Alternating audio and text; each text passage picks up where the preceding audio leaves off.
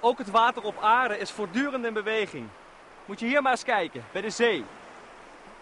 Soms is het water dichtbij en soms is het water heel ver weg. We noemen dat eb en vloed. 2 keer per dag is het eb en 2 keer per dag vloed.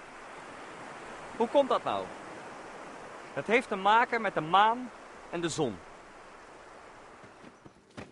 Als je op aarde een sprongetje maakt, kom je altijd weer terug op de grond.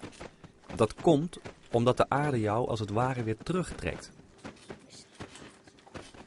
We noemden dat eerder al de aantrekkingskracht van de aarde. Net zoals de aarde jou weer terugtrekt, trekt de maan het zeewater van de aarde aan.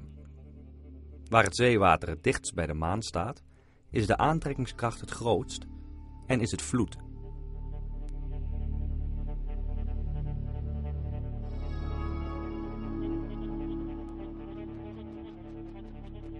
Ook de zon heeft aantrekkingskracht op de aarde. De invloed van de zon op het zeewater merken we het best als zon, maan en aarde op één lijn staan. De aantrekkingskracht van de zon geeft het zeewater dan nog eens een extra duwtje.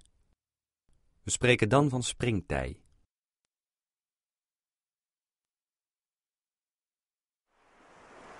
Natuurlijk blijven het land, de bergen en het zand gewoon op hun plek liggen. Daarvoor is de aantrekkingskracht van de maan en de zon net iets te klein.